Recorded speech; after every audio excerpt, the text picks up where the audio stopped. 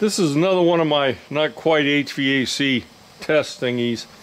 People send me stuff and I test it. This is an air pump. Got this cute little thing here, wraps around there. You're supposed to be able to just hook this on and preset the pressure and it'll pump it up to whatever you need. Has this little doohickey here, goes in cigarette lighter. I thought well, I'll go over this. Yeah, it's got a nifty carrying case. Actually, that's not half bad. But I want you to look at this one. I bought this pump 47 years ago, and it still works. I have pumped innumerable tires with this thing. It has gone and gone and gone. The little cover over the piston thingy's long gone, but it's still working. This hose is the original hose that was on it 47 years ago. Now the cord, the cigarette lighter thing disappeared many moons ago, and I had a real long wire on it because I was running for long distances. But that's not on it now. If this thing would last anything like this, then it's got to be the greatest pump in the world.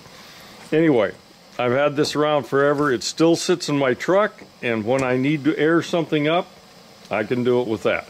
Okay. But I do have a car too. This will probably go in the car if it works okay.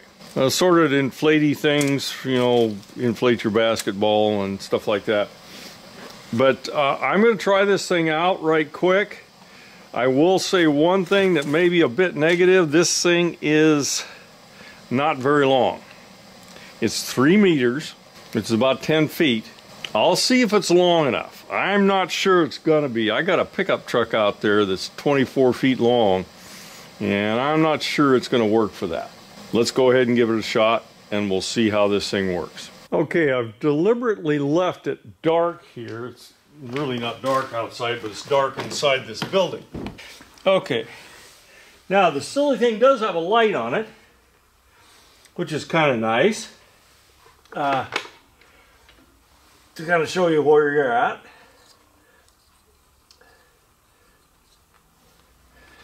I know you can't see a lot here, but then we're imitating the middle of the night when somebody's trying to fix their tire. Okay. This doohickey goes right there.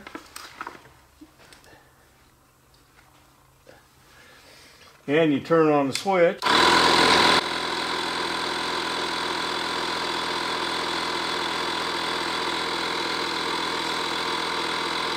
Okay, you can't see the numbers on it. I'll show you on another tire with the numbers, but it's doing its job. We'll see if it shuts off. Okay, it's shut off. Looks like it's working fine. Now I'm going to show you on another tire where there's a little more light, and you can see the readout. Okay, here we're set up where you can actually see it a little bit better, and it is supposed to lay down like that. And we'll get closer. Okay, I've got the vehicle started for this one so you can see how long it would take to go from 23 to 32 pounds.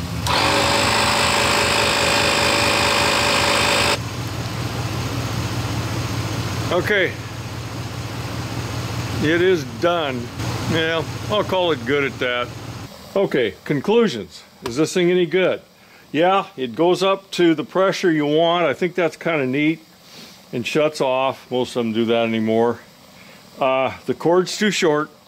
It works for a car, but it won't work for my 24-foot long truck. It's about 4 or 5 foot short. I mean, it's really a lot short. I like the light buried in there somewhere. That really is kind of a neat idea to have on it. It has a deal for wrapping the cord, and you'll see it's not wrapped in so good because there's no way to get it wrapped in. There's more cord than there is place to wrap it up in there. Maybe that's why it was so short in the first place. Anyway, that's kind of useless. It'll probably just undo inside the bag, but at least it's inside the bag. It wasn't the fastest thing at airing up, but those are awful big truck tires I was using. I tried it on a car which had plenty of length for, and they're high performance, super low profile tires, and they aired them up really fast. So nice little toy to have in the trunk, just in case. That's it on that one.